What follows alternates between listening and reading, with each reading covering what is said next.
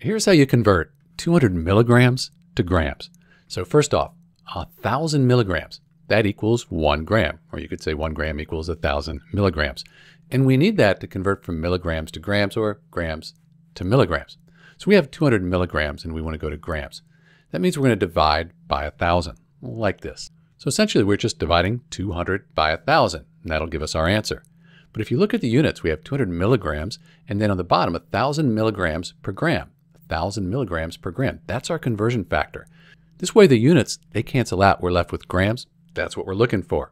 So let's move the decimal point 1, 2, 3. So now we're just dividing by 1. Have to do it up here too though. 1, 2, 3. And 200 milligrams, that equals 0.2 grams. And that's it. This is Dr. B converting 200 milligrams to grams. The answer, 0.2 grams. Thanks for watching.